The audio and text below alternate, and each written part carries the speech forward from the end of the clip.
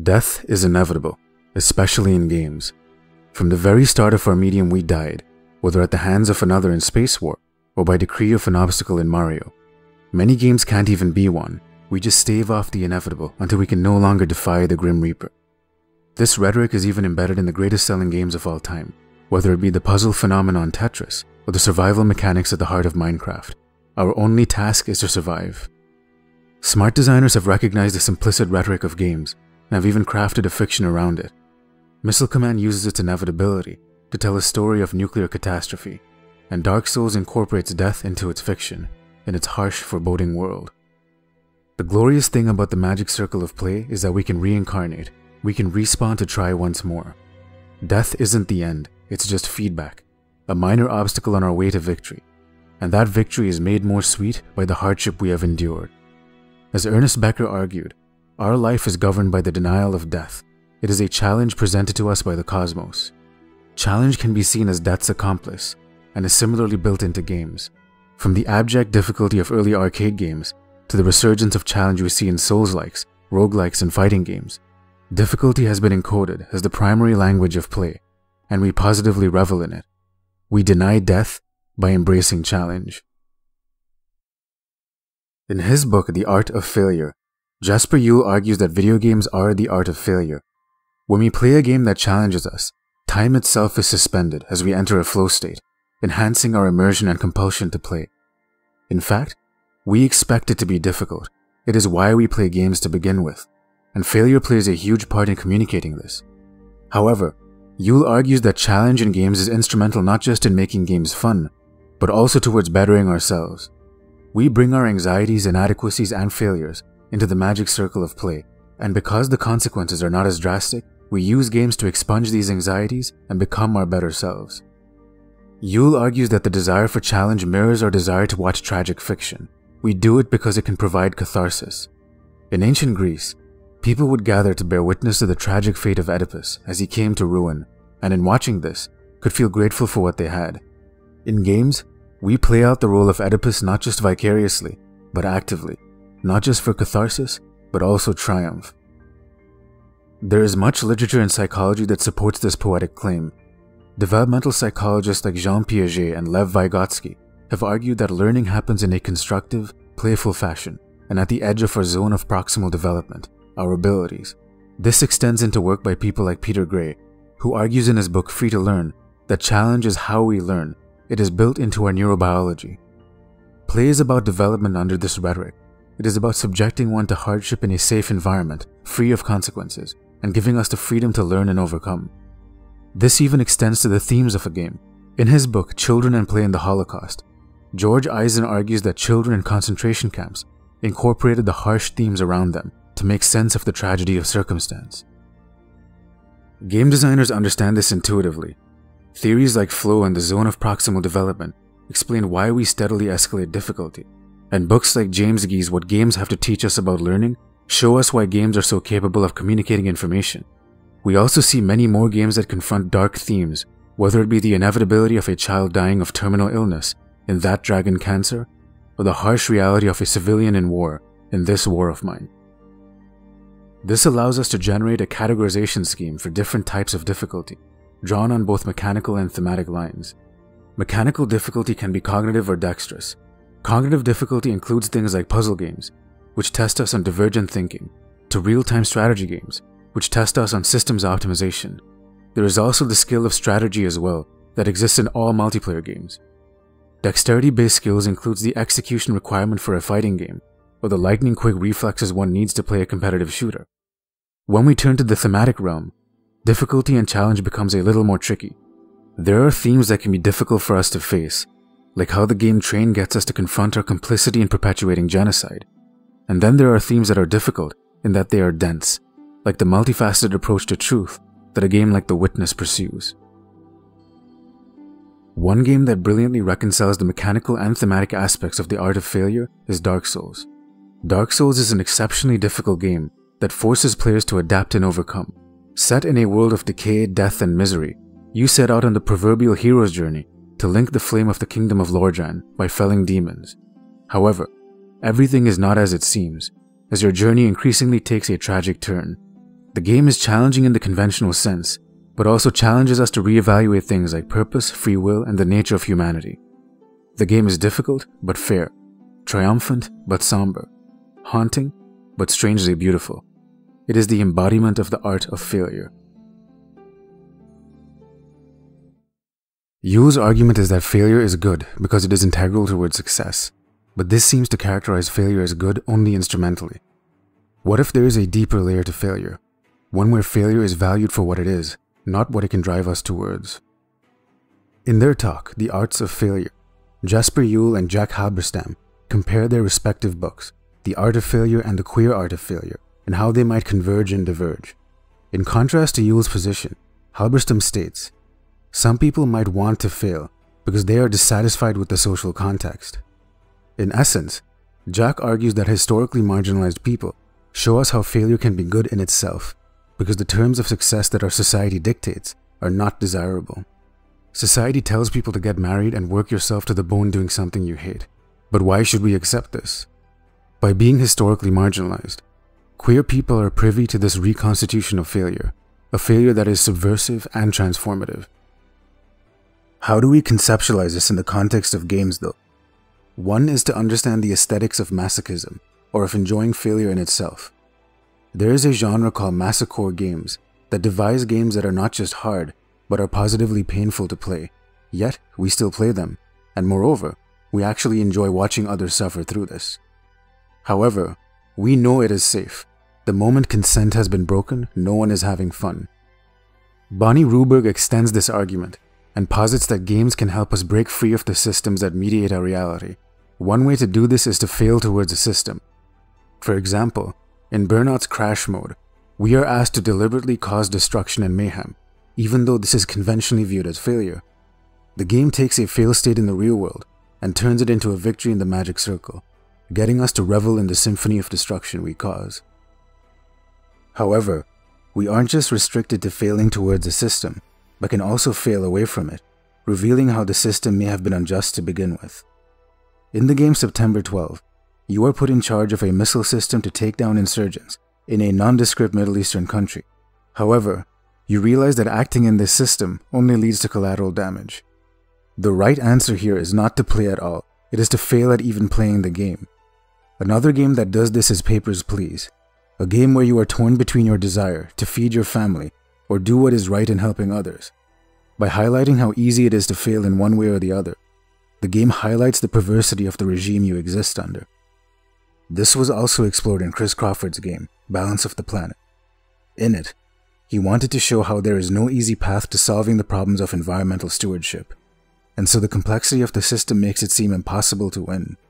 By reveling in their respective failures, these games get us to question things like the legitimacy of the military-industrial complex, the repression of totalitarianism, and the systems that contribute to our ecosystem's decline. Games are a powerful force to get us to question the systems that pervade our reality, and failure is the tool they have to highlight this. Suffering makes success matter. This is what Bennett Foddy claimed in his talk, No Pain, No Game. He starts by giving us the example of the Olympics, and how the idea of success, heroism, challenge, and hardship are all intertwined. Responsible for the devilishly hard games QWOP and Getting Over It, Bennett argues that the aesthetics of failure is not just intrinsic to games, but can also be classified under different rhetorics. One rhetoric of failure is frustration, where whatever desire you have right now seems just out of grasp. If you have ever been stuck in a puzzle game, you know what this feeling is like. However, when that flash of insight finally dawns on you, it's a moment of eureka, enlightenment beckons. Another rhetoric is anti-ergonomic. This is where the designer deliberately makes it difficult to control something, to challenge your dexterity. His game QWOP makes a challenge out of the simple act of motion, but in doing so, creates a game that can be somewhat meditative. Frank Lantz even argues that QWOP can get us to be hyper-aware of our own bodies, setting us into a metacognitive awareness of ourselves just by being difficult to control. Other rhetorics include confusion, seen in games where you have no idea where to go or what is happening, but this can actually activate curiosity, like the Lovecraftian world of Bloodborne. Nausea is a strange one, but this can be seen in how horror games create worlds and enemies that disgust us to heighten our sense of fear. It's interesting how privy Bennett is to these subtleties of failure, and in his game Getting Over It, he seemingly united them all. You play a man in a pot who uses a stick to propel himself up a mound of junk. It is anti-ergonomic. Simple movement itself is difficult. Hours of progress can be washed away if you tumble and fall, creating a real sense of futility and frustration. And well, the placeholder assets in junk can be quite nauseating from an aesthetic perspective. This is also amplified by the lack of clear direction for what to do and where to go, as well as the quirky witticisms Bennett utters in your ear as you climb, imbuing your ascent with humiliation. However, as Halberstam argues, the whole of an experience can be more than the sum of its parts, and the experience of playing the game can be quite rewarding. You come to appreciate the quotes by philosophers of the past Bennett pontificates about, reframing the Sisyphean struggle you are going through as a meditative exercise. In his GDC talk, Putting Your Name on Your Game, Bennett even argues that these contrivances, in addition to adding his name, actually made the game more intimate, an authentic expression of creativity from him to those who are playing. In their acceptance speech for Best Indie Game of the Year, the developers of Celeste said this. So there is one thing I want to say though. If Celeste has helped you come to terms with mental illness, I just want to say that you deserve credit for that. That change came from inside of you, and you're capable of a lot more. Thank you. It's interesting how a game requiring intense mechanical precision has helped many cope with anxiety and depression, but maybe that is precisely the reason. In his book, Antifragile, Nassim Taleb argues that human beings fall in the titular category, antifragile, a category of things that actually get stronger when faced with hardship. Telling the story of a young woman named Madeline, who endeavors to climb a mountain, Celeste takes this rhetoric of failure, of self-healing, and crafts a fiction around it. The difficulty of the game becomes a staging ground for Maddie to find herself, and for the players as well. Despite being quite difficult, the game also has a robust assist mode that allows players to customize the difficulty as they see fit. What's interesting here is that 1, it suggests it is okay to ask for help when you need it, but 2, it makes difficulty management voluntary, consensual, and player-directed. The difference between real-world difficulty and the art of failure will always be one of consent, of voluntary submission to hardship and the ability to withdraw at any time. This idea of seeking help with others was also explored in Dark Souls, where players could summon others into their world to engage in jolly cooperation.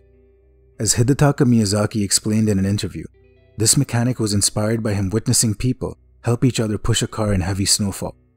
Miyazaki is one of the most prominent artists of failure, reviving difficulty for a new generation with his games. One recent game that borrowed some of his multiplayer sensibilities is Death Stranding, Hideo Kojima's latest work. The game tasks you with walking through a post-apocalyptic United States. The game seemingly invokes the rhetoric of frustration we talked about earlier, as the simple act of traversing through space is made difficult. This has perplexed many people and reviewers, who claim the game is by conventional standards boring and disengaging. Regardless of your thoughts on it, this was Kojima's intent. The frustration of movement is made more tolerable by the resources and constructions other people leave in the landscape, making you feel appreciative for others and their exploits in a harsh, desolate world. Failure can be used to recontextualize connection, both with yourself and others. Death Stranding's protagonist, Sam, lives on his own. He is stranded between the living and the dead. In some sense, he's failed against the system, but then again, what does this even mean in a post-apocalyptic setting? In The Art of Failure, Juul argues that games can find it very hard to tell tragic stories, because it requires the player actively want to precipitate the downfall of their character. One way to do this is subverting the player's expectation, like how Shadow of the Colossus doesn't tell the player how their seemingly noble quest will end in doom. Another way is to reframe failure to make a thematic point. Spec Ops: The Line is a critique of modern military shooters and the military-industrial complex. It does this by showing us the failure of its protagonist. He fails at saving Dubai. He fails at helping its people. In fact, he actively causes its destruction. The brilliance here is that the game creates this failure by having Walker, and by extension us, actively participate in this by doing what we normally do in games: kill. We come into the game expecting a conventional shooter, and we leave having walked through the heart of darkness, committing genocide. By framing what we normally take as success in games, murder, as constituting failure in the fiction of the game, Spec Ops gets us to re-examine the legitimacy of the games we play and the violence therein. Walker's tragedy is our tragedy. We have failed at pushing the medium forward. The way death is portrayed in games tells us about the culture that produced those works. We have games that glorify death. They revel in the violence one can generate, like the game Mad World. However, fetishization always gives way to trivialization, as we gun down hundreds of foes without thinking twice. Fortunately, we also have less vulgar depictions of death's embrace. In Dark Souls, death depletes our will. It hollows us out into a meandering husk. We are trapped in a never-ending cycle of life and death, but by reveling in challenge, by confronting it, we can overcome our corporeal purgatory. What Remains of Edith Finch and Limbo have a slightly contrasting take. Giant Sparrow's game tells us to recognize that death is inevitable, and Limbo suggests what dreams may come when we have shuffled off this mortal coil, or well, in limbo. In Death Stranding though, death is a catastrophe. A single dead body unleashes a cataclysmic force. It's a physical metaphor for the value of life and what is lost when it is gone. But stranding, in its most perverse form, happens in life. We all know death will come, but purpose is created in the interim. All these games recognize death as inevitable. They appreciate that we are fickle beings, always on the precipice. There is something strangely cyclical about games. They are a medium about reincarnation and the pursuit of nirvana. Mircea Eliade claimed we can act out cycles to ascend to godhood. Buddhists claim we can seek enlightenment to transcend it, and Nietzsche said that this is bound to eternally recur. But by resisting death, by embracing the challenge that is living life, we may find some solace. Games aestheticize this process. They create an art out of the cycle of failure. The art of failure is about challenge and triumph, subversion and recontextualization, accommodation and tragedy. It expresses itself in many different rhetorics and can be repurposed to examine themes, ideas, and most importantly, ourselves. Juul and Halberstam agreed that they were getting at the same idea in the end, that games provide a unique avenue for us to examine, aestheticize, and overcome failure, no matter what form it expresses itself in. In some sense, our experience of ourselves as sentient beings starts with the recognition of suffering, an idea that is extended from east to west. The Stoics tell us to resist the tides of suffering. Ascetics tell us to be indifferent to it. But games, they tell us to revel in it and transform it. When we say play is the art of failure, this applies in two senses. One in the sense that it might be the purest intrinsic purpose to play, but also in that we play with failure.